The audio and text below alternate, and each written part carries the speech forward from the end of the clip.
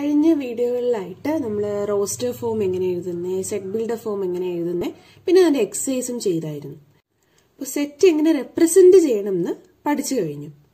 ഇനി പഠിക്കാൻ പോകുന്നത് പലതരത്തിലുള്ള സെറ്റാണ്. അതിലെ ഏറ്റവും ആദ്യത്തേതാണ് എംപ്റ്റി സെറ്റ്. എന്താണ് എംപ്റ്റി സെറ്റ്? ആ പേര് സൂചിപ്പിക്കുന്നത് പോലെ തന്നെ സെറ്റിനുള്ളിൽ ഒരു എലമെന്റ് പോലും ഉൾപ്പെട്ടിട്ടില്ല എങ്കിൽ അതിനെ നമ്മൾ എംപ്റ്റി സെറ്റ് എന്ന് പറയുന്നു. അതിന്റെ ഡെഫിനിഷൻ ആണ് പറയാൻ പോകുന്നത്. A set which does not contain any element is called the empty set or null set or the void set. അപ്പൊ നമുക്ക് 3 പേര് വിളിക്കാം.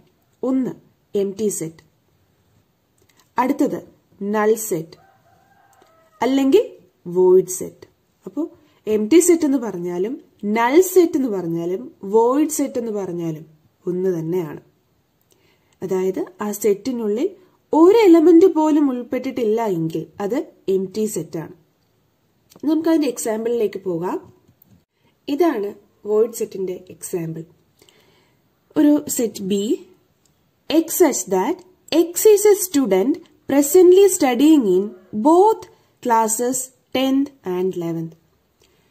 10th-ലും 11th-ലും ഒരുപോലെ പഠിക്കുന്ന കുട്ടികളുടെ എണ്ണം എന്ന് വെച്ചാൽ 10th-ലും ആ കുട്ടി വേണം, 11th-ലും ആ കുട്ടി പഠിക്കണം ഒരേ സമയം.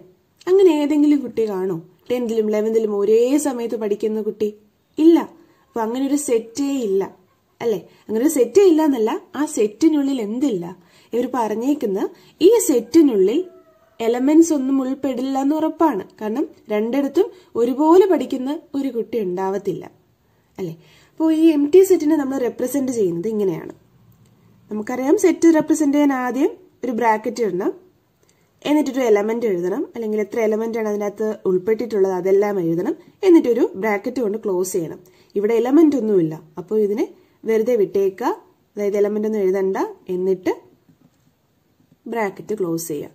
ഇതിനെയാണ് നമ്മൾ എംപ്റ്റി സെറ്റ് റെപ്രസെന്റ് ചെയ്യാൻ ഉപയോഗിക്കുന്ന സിമ്പിൾ. അതായത് ഇതിനുള്ളിൽ ഒന്നുമില്ല, അതായത് എലമെന്റ്സ് ഒന്നും ഉൾപ്പെട്ടിട്ടില്ല. ഓക്കെ. അല്ലെങ്കിൽ ഇനി ഇങ്ങനെ എഴുതണ്ട എന്നാണെങ്കിൽ വേറൊരു സിമ്പിളും കൂടെ ഉണ്ട്. ദേ ഇങ്ങനെ ഇങ്ങനെ. ഇതിന് നമ്മൾ ഫൈ എന്ന് പറയും. ഓക്കെ. അപ്പൊ ഇതെന്താണ്? ഒന്നെങ്കിൽ എംപ്റ്റി ആയിട്ടുള്ള ഒരു സെറ്റ് എഴുതുക, അതായത് ബ്രാക്കറ്റ് മാത്രം ഇടുക, അകത്ത് എലമെന്റ് ഒന്നും എഴുതാൻ പാടില്ല. അല്ലെങ്കിൽ ഇങ്ങനെ. ഇതെന്താ പറയാ? നൾ സെറ്റ്, അല്ലെങ്കിൽ എംപ്റ്റി സെറ്റ്, അല്ലെങ്കിൽ വോയിഡ് സെറ്റ്. ഓക്കെ. റെപ്രസെന്റേഷൻ രണ്ടെണ്ണം ഉണ്ട്, ഏത് വേണം നിങ്ങൾക്ക് ഉപയോഗിക്കാം. കൂടുതലും ഇതാണ് ഉപയോഗിക്കാറ്, ഈ ഫൈ ആണ് ഉപയോഗിക്കാറ്. അതിന് ഉപയോഗിക്കാൻ ശ്രമിക്കുക. ഓക്കെ. ഇനി അടുത്തൊരു എക്സാമ്പിൾ ആണ് a equal to x such that x is a natural number 1 less than x less than 2. x എന്ന് പറയുന്ന ഒരു നാച്ചുറൽ നമ്പർ ആണ്. പക്ഷേ അത് 1ന്റെയും 2ന്റെയും ഇടയ്ക്കായിരിക്കണം. 1ഉം 2 ആവാൻ പാടില്ല. 1ന്റെയും 2ന്റെ ഇടയ്ക്കുള്ള നാച്ചുറൽ നമ്പർ അങ്ങനെ എന്തെങ്കിലും ഉണ്ടോ? നാച്ചുറൽ നമ്പേഴ്സ് എന്ന് പറയുന്നത് തന്നെ 1, 2, 3, 4 അങ്ങനെയാ പോകുന്നത്. 1ന്റെയും 2ന്റെ ഇടയ്ക്ക് വരുന്നത് നാച്ചുറൽ നമ്പർ ആണോ? അല്ല. അപ്പോ അങ്ങനൊരു എലമെന്റേ ഇല്ല. അപ്പൊ എന്താ? അതും എന്തായി? നൾ സെറ്റായി. അപ്പൊ നമ്മൾ ഇങ്ങനെ തന്നിട്ടുണ്ടെങ്കിൽ എന്താ എഴുതേണ്ട? Equal to 5. അല്ലെങ്കിൽ എന്താ എഴുതേണ്ട? ആ റെപ്രസെന്റേഷൻ അറിയാലോ, ഇത് ഓർ ഇങ്ങനെ എഴുതാം. എന്നിട്ട് അല്ലെങ്കിൽ നൾ സെറ്റ് എന്ന് എഴുതാം. ഓക്കെ. ഇതും എങ്ങനെയാണ്? നൾ സെറ്റാണ്. ഓക്കെ. അടുത്ത ഒരു സെറ്റാണ്. 2 സെറ്റ് ഒന്നിച്ച് പഠിക്കാൻ പോവുകയാണ്. ഫൈനൈറ്റും പിന്നെ ഇൻഫൈനൈറ്റും സെറ്റ്. എന്താണ് finite and infinite set? A set which is, നമ്മൾ ഡെഫിനിഷനിലേക്ക് പോവുകയാണ്. A set which is empty or consist of different numbers of elements is called finite set. അതായത് ഒരു സെറ്റിനുള്ളിൽ ഡെഫിനറ്റ് ആയിട്ട് നമുക്ക് ഇത്ര നമ്പർ എലമെന്റ്സെ ഉൾപ്പെടുത്താൻ പറ്റുള്ളൂ എന്ന് പറയുകയാണെങ്കിൽ അത് ഫൈനൈറ്റ് സെറ്റ്. അങ്ങനെയല്ല, നേരെ തിരിച്ച് കുറേ എലമെന്റ്സ് അതിനകത്ത് ഉൾപ്പെട്ട്, അതായത് നമുക്ക് നിർത്താൻ പോലും പറ്റാത്ത രീതിയിൽ ഇങ്ങനെ ഉൾപ്പെടുകയാണെങ്കിൽ അതിന് നമ്മൾ ഇൻഫൈനൈറ്റ് സെറ്റ് എന്ന് പറയും. എന്താണ് ഫൈനൈറ്റ് സെറ്റ് എന്ന് പറഞ്ഞാൽ നമുക്ക് നിർത്താൻ പറ്റും, ഇൻഫൈനൈറ്റ് സെറ്റ് എന്ന് പറഞ്ഞാൽ നിർത്താൻ പറ്റില്ല, കണ്ടിന്യൂസ് ആയിട്ട് പൊയ്ക്കൊണ്ടിരിക്കും. അപ്പൊ നമുക്ക് എക്സാമ്പിളിലേക്ക് പോകാം.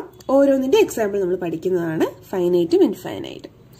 അപ്പൊ ആദ്യത്തേത് നമ്മൾ പഠിക്കാൻ പോകുന്നത് ഫൈനൈറ്റ് സെറ്റ് ആവണം. നോക്കാം. The set of all days in A week.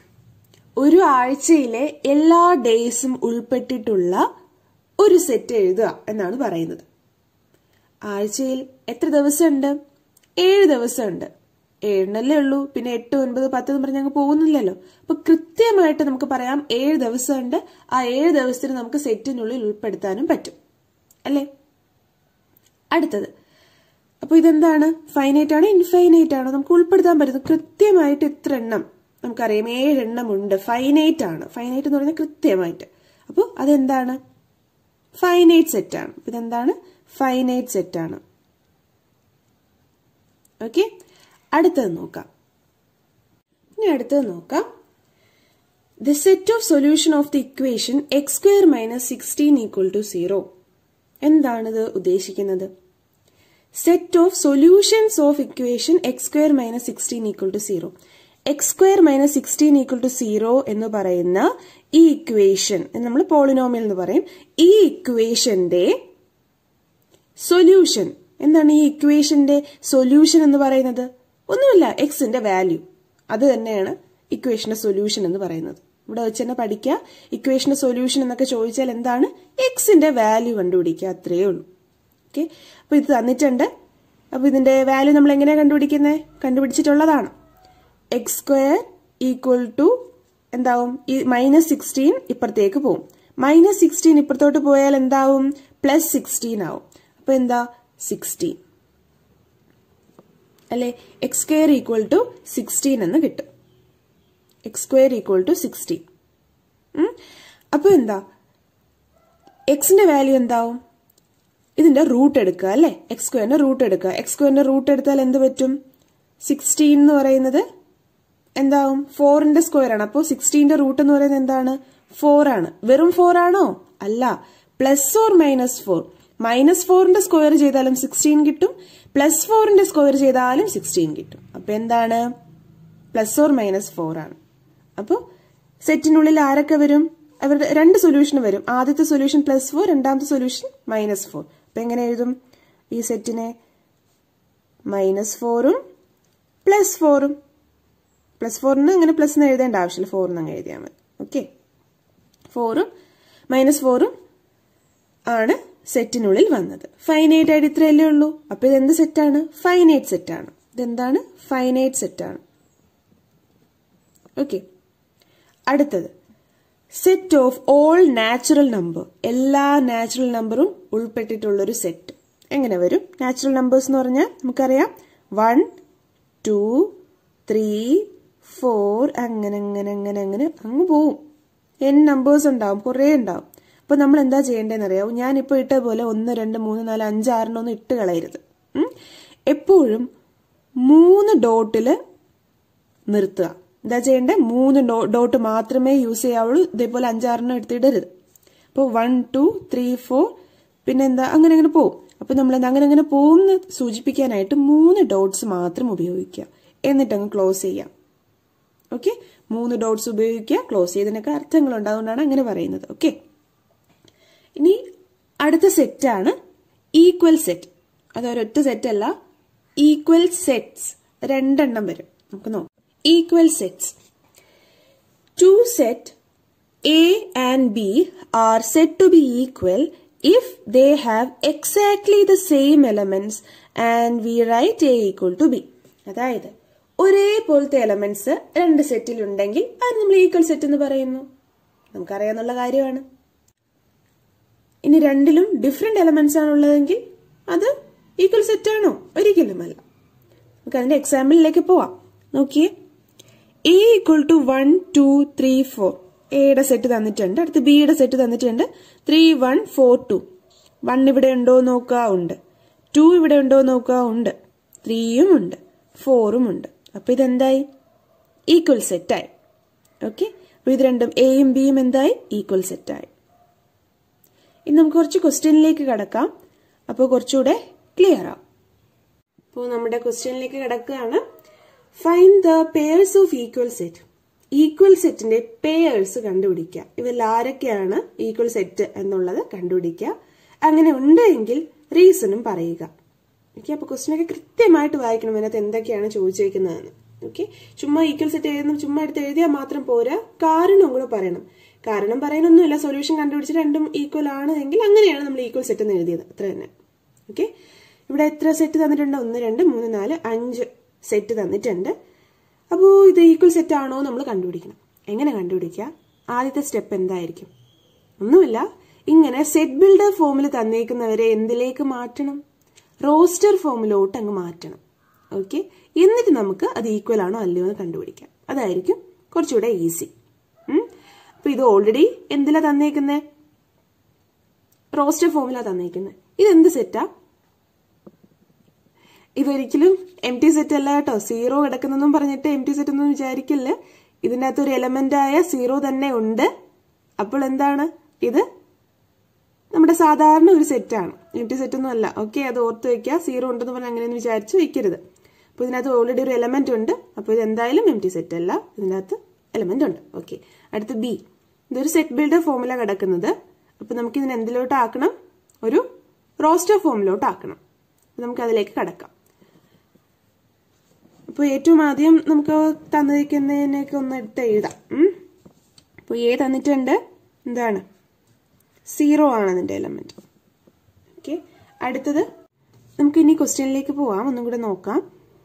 നോക്കുമ്പോൾ ഇവിടുത്തെ പ്രത്യേകത നോക്കിയേ. എക്സ് എന്ന് പറയുന്നത് 15-നെക്കാളും വലുതായിരിക്കണം. ഓക്കെ, എക്സ് എന്ന് പറയുന്നത് 15-നെക്കാളും വലുതായിരിക്കണം. അതായത് എന്താണ്? 16 17 18 19 അങ്ങനെ പോവാൻ പറ്റും. അതിന് തൊട്ട് ഇപ്പുറത്ത് എന്താ പറഞ്ഞേക്കുന്നത്? എക്സ് 5-നെക്കാട്ടിലും ചെറുതായിരിക്കണം എന്ന്. നമ്മളിവിടെ ഓൾറെഡി കണ്ടുപിടിച്ചു കഴിഞ്ഞു, എന്താ 16 17 അങ്ങനെ പോകുന്നു. പക്ഷേ ഇത് അടുത്ത് തന്നെ അവർ പറഞ്ഞേക്കുന്നു 5-നെക്കാട്ടിലും ചെറുതുമായിരിക്കണം. രണ്ടും കൂടെ വരുന്ന ഏതെങ്കിലും നമ്പർ ഉണ്ടോ? ഇവിടെ തന്നെ നമ്മൾ കണ്ടുപിടിച്ചു എന്താ? 16 17 18. ഇവിടെ നമ്മൾ കണ്ടുപിടിച്ച എന്ത് പറ്റും? എക്സ് എന്തിനെക്കാട്ടിലും ചെറുതായിരിക്കണം എന്നും കൂടെ പറയുന്നുണ്ട്. 5-നെക്കാട്ടിലും ചെറുതും കൂടെ ആയിരിക്കണം. അപ്പൊ എന്താ? 4 3 2 അങ്ങനെ പോകും. അപ്പൊ രണ്ടും കൂടെ ഒന്നിച്ച് വരാൻ പറ്റുമോ? ഇല്ല. അപ്പോൾ എക്സ് എന്ന് പറയുന്നത് അതിന് 2 വാല്യൂസ് അവർ പറയുന്നുണ്ട്. അപ്പൊ എന്താ? അത് അങ്ങനെ ഒരു സെറ്റ് ഇല്ല.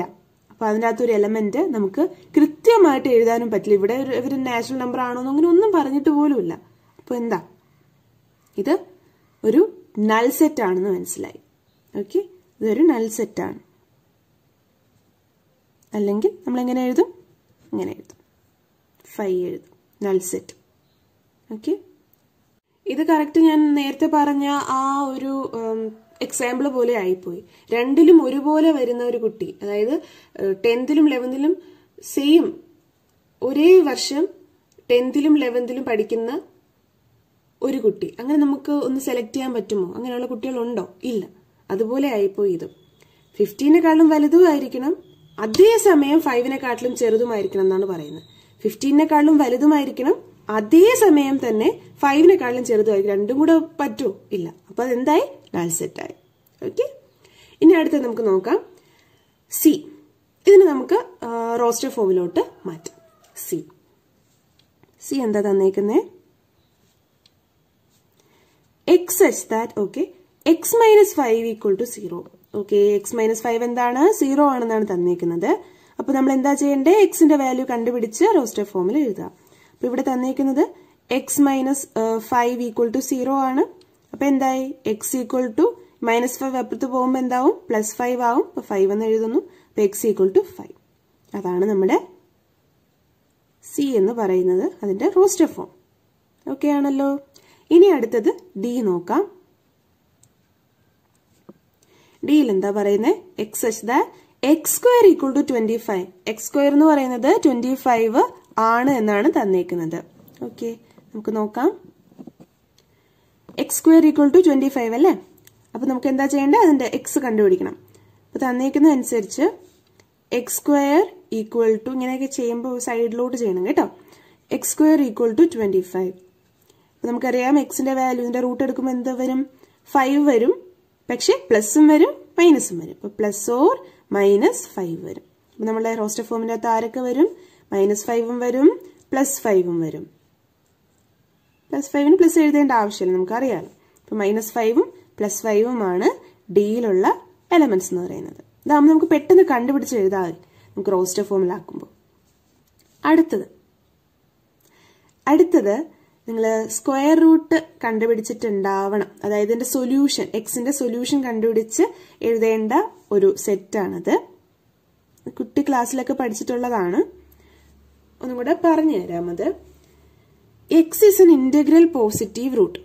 അതായത് ഇന്റിജേഴ്സ് ആണ്, ഏതെങ്കിലും ഇന്റിജർ ആയിരിക്കും വരിക. എക്സ് എന്ന് പറയുന്ന ഒരു ഇന്റിജർ ആയിരിക്കും. ഓക്കെ, ഫസ്റ്റത്തെ കണ്ടീഷൻ കിട്ടി. ഓഫ് ദി ഇക്വേഷൻ, ഈ ഇക്വേഷന്റെ പോസിറ്റീവ് റൂട്ട് ആയിരിക്കണം. ഇതിന്റെ റൂട്ട്, ഇതൊരു പോളിനോമിയൽ ആണെന്ന് അറിയാലോ. പോളിനോമിയലിന്റെ ഫോമാണിത്.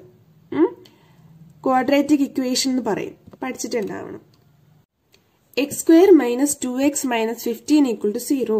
ഇതിന്റെ ക്വാഡ്രാറ്റിക് ഇക്വേഷന്റെ റൂട്ട് കണ്ടുപിടിക്കുക. പോസിറ്റീവ് റൂട്ട് ആണെന്നാണ് പറഞ്ഞിട്ടുള്ളത്. ആക്ച്വലി നമുക്ക് ഒരു പോസിറ്റീവ് റൂട്ടും കിട്ടും, ഒരു നെഗറ്റീവ് റൂട്ടും മിക്കവാറും കിട്ടും.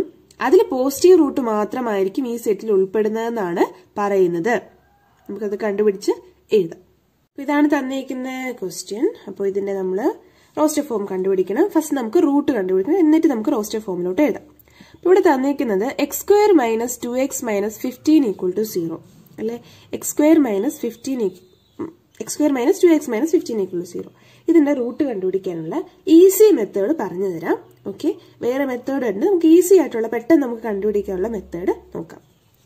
ചെയ്യേണ്ടതൊന്നുമല്ല, കൂട്ടുമ്പോൾ -2ഉം എന്താണ് കൂട്ടുമ്പോൾ, അതായത് സമ്മ് ചെയ്യുമ്പോൾ -2ഉം മൾട്ടിപ്ലൈ ചെയ്യുമ്പോൾ -15ഉം. ഓക്കെ, എന്താണ് സം ചെയ്യുമ്പോൾ -2ഉം, അതായത് ഇതും കൂടെ അങ്ങ് ഉൾപ്പെടണം. ഓക്കെ, ആ സൈനും കൂടെ ഉൾപ്പെടണം. പിന്നെ മൾട്ടിപ്ലൈ ചെയ്യുമ്പോൾ -15ഉം. എപ്പോഴും ആ സൈനും കൂടെ അങ്ങ് എടുക്കണം കേട്ടോ. ഇവിടെ ഉള്ള സൈനും കൂടെ അങ്ങ് എടുക്കണം. പ്ലസ് ആണെങ്കിൽ എന്താ +15 ആവും. ഇതിവിടെ മൈനസ് ആണ്, അപ്പോൾ -15 അങ്ങ് എടുത്തു. മൾട്ടിപ്ലൈ ചെയ്യുമ്പോൾ -15ഉം കിട്ടണം. അങ്ങനെയുള്ള രണ്ട് നമ്പേഴ്സ് ഏതൊക്കെയാണ്? രണ്ട് നാച്ചുറൽ നമ്പേഴ്സ് ഏതൊക്കെയാണ്? സമ്മ് ചെയ്യുമ്പോൾ -2ഉം മൾട്ടിപ്ലൈ ചെയ്യുമ്പോൾ 15ഉം. ആദ്യം നമ്മൾ മൾട്ടിപ്ലിക്കേഷൻ ഒന്ന് ഓർത്ത് നോക്കിയാൽ മതി. 15 ഏതിന്റെയൊക്കെ ടേബിളിൽ വരും?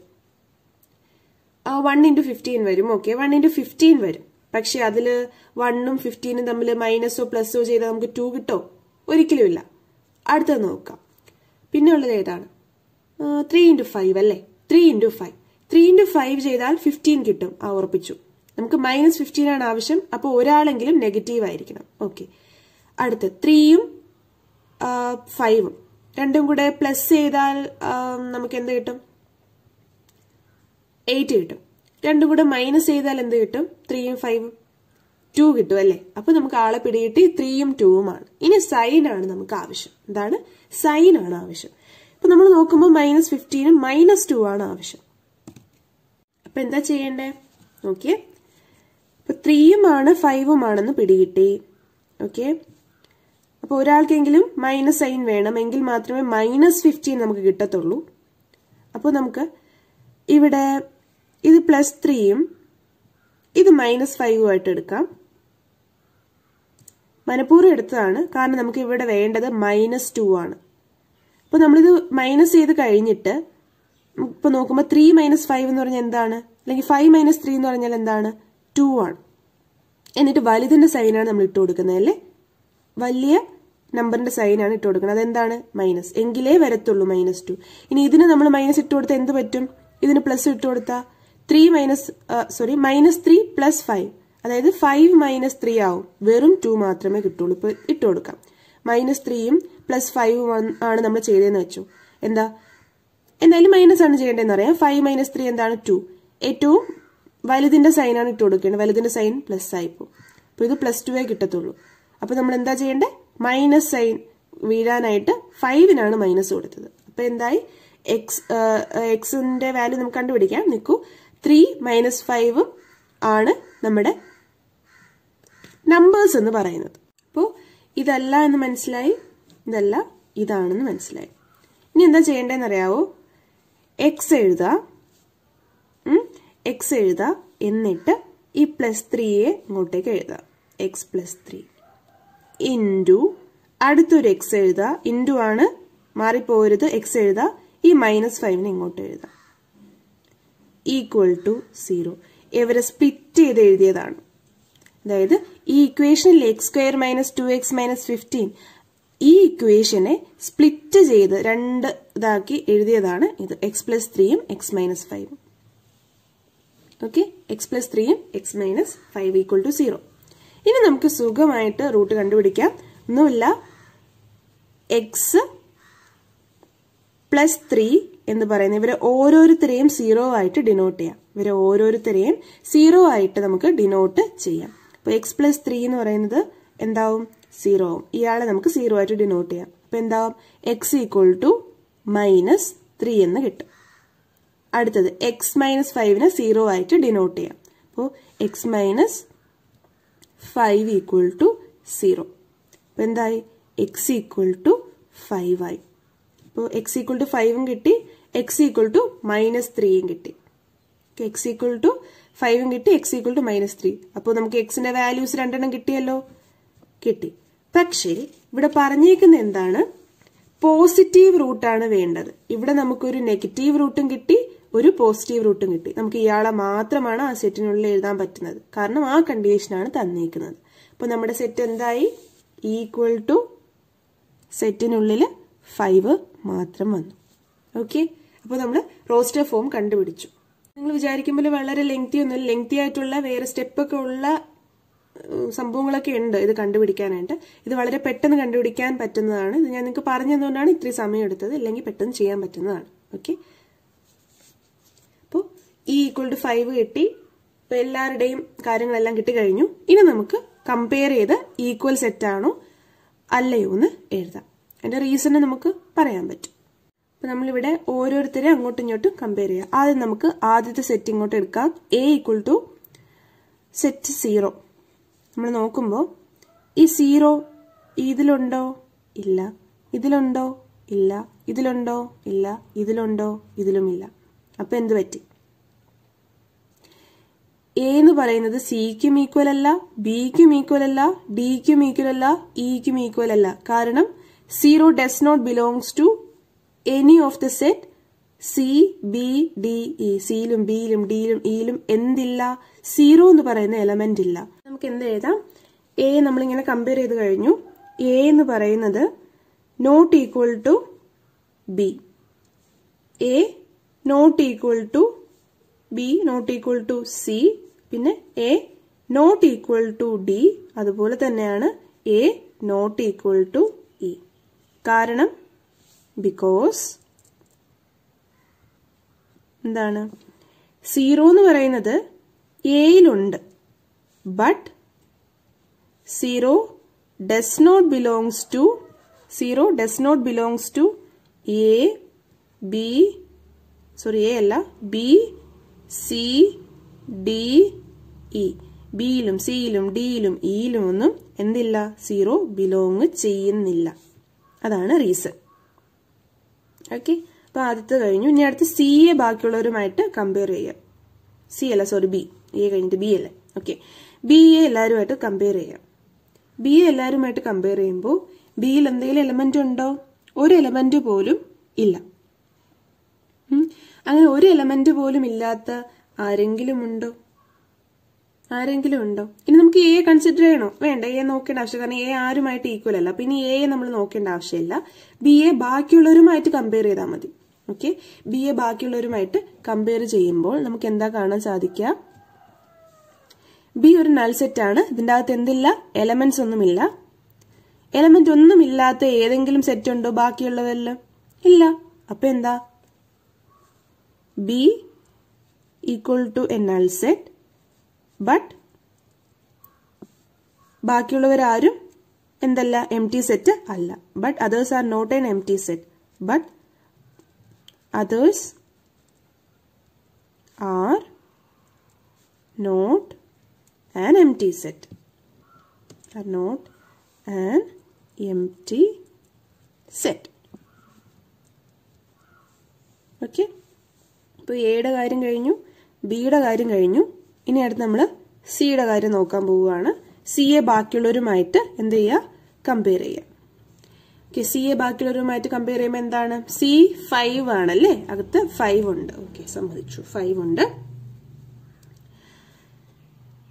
ഈ 5 ഇവിടെ ഇനി ബിയുമായിട്ട് കമ്പയർ ചെയ്തിട്ട് കാര്യമില്ല, കാരണം ബി ആരുമായിട്ടും ഒന്നും ഈക്വൽ അല്ല. അപ്പൊ ബിയെ നോക്കണ്ട, എയും നോക്കണ്ട. അടുത്ത് സിയും ഡിയും ഇയും നോക്കിയാൽ മതി. സിയെ ഡിയുമായിട്ട് കമ്പയർ ചെയ്ത് നോക്കാം. നോക്കുമ്പോ എന്താ സംഭവിക്കാം? സിയിൽ എന്തുണ്ട്? 5 ഉണ്ട്, ഡിയിലും 5 ഉണ്ട്. ഓക്കെ, സമ്മതിച്ചു. പക്ഷേ ഈ -5 അവിടെ ഉണ്ടോ? ഇല്ല. എല്ലാ എലമെന്റ്സും അപ്പുറത്തും ഇപ്പുറത്തും വേണം എന്നാ പറയുന്നത്. അതായത് ഇതിന്റെ അകത്തുള്ളതും ഇതിന്റെ അകത്തുള്ളതും രണ്ടും സെയിം ആയിരിക്കണം. 5 ഉണ്ട്, സമ്മതിച്ചു. പക്ഷെ ഇവിടുത്തെ -5 അവിടെ ഉണ്ടോ? ഇല്ല. അപ്പൊ എന്തല്ല? സിയും ഡിയും ഒരിക്കലും ഈക്വൽ അല്ല. Okay, C is not equal to D. Because എന്താണ്? ബിക്കോസ് -5 എന്ന് പറയുന്നത് does not belongs to C. സിയിൽ എന്തില്ല? -5 ഇല്ല, അത്രേ ഉള്ളൂ. ഇനി നമുക്ക് സിയെ ആരുമായിട്ടാണ് കമ്പയർ ചെയ്യണ്ടേ? ഇയുമായിട്ടാണ് കമ്പയർ ചെയ്യേണ്ടത്. നോക്കുമ്പോ എന്താ? ഇയിലും 5 ഉണ്ട്, സിയിലും 5 ഉണ്ട്. 5 മാത്രമേ ഉള്ളൂ. അപ്പൊ എന്തായി? ഈക്വൽ ആയി. C equal to C equal to E. കാരണം എന്താണ്? രണ്ടിലും എന്തുണ്ട്? 5 ഉണ്ട്. 5 ബിലോങ്സ് ടു ബോത്ത്. ഓക്കെ, അപ്പൊ സിയുടെ കാര്യം കഴിഞ്ഞു. ഇനി അടുത്ത് നമുക്ക് ഡിയുടെ കാര്യം നോക്കാം. ഡിയും ഇയും ആയിട്ട് നമ്മൾ കമ്പയർ ചെയ്ത് നോക്കി. എന്ത് പറ്റി? ഇവിടെ 5 ഉണ്ട്, 5 ഉണ്ട്. പക്ഷെ -5 ഇവിടെ ഉണ്ടോ ഇക്ക്? ഇല്ല. അപ്പൊ ഡിയും ഇയും എന്തല്ല? ഈക്വൽ അല്ല. സിയും ഡിയും ഈക്വൽ അല്ല, നമ്മൾ ഓൾറെഡി കണ്ടുപിടിച്ചു കഴിഞ്ഞു. ഇനി ഡിയും ഇയുമാണ് കമ്പയർ ചെയ്തത്. ഇനി അടുത്തുള്ള ആള് നോക്കിയാൽ മതി. നോക്കുമ്പോ എന്താണ്? കമ്പയർ ചെയ്യുമ്പോൾ എന്തില്ല? -5 ഇല്ല. ആർക്കില്ല? ഇക്കില്ല. അപ്പൊ എന്തല്ല? ഡിയും ഇയും ഈക്വൽ സെറ്റ് അല്ല. അപ്പൊ നമുക്ക് എങ്ങനെ എഴുതാം? എങ്ങനെ റെപ്രസെന്റ് ചെയ്യും? ഇ അല്ലെങ്കിൽ പോട്ടെ, നമ്മൾ ആ ഡി വെച്ചിട്ടല്ലേ നോക്കി. D is not equal to E എന്ന് നമുക്ക് കിട്ടും. D is not equal to E എന്ന് കിട്ടും. കാരണം എന്താണ്? -5 does not belong to E അല്ലെ? ഇയിൽ എന്തില്ല? -5 ഇല്ല. ഓക്കെ, അതും കഴിഞ്ഞു. ഡിയും ഇയും തമ്മിൽ നമ്മൾ കമ്പയർ ചെയ്ത് കഴിഞ്ഞു.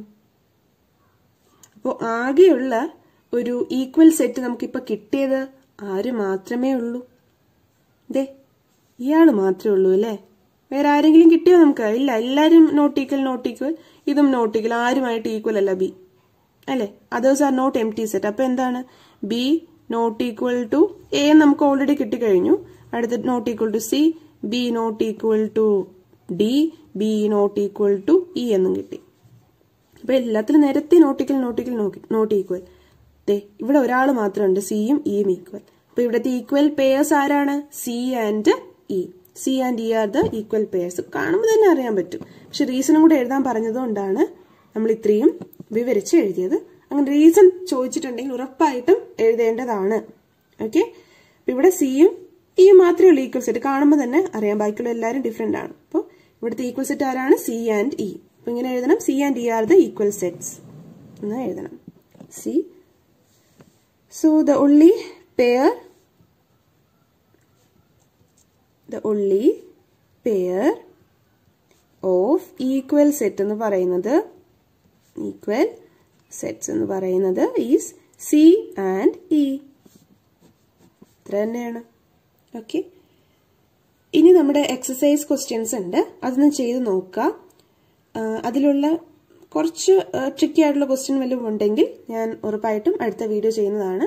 Thank you.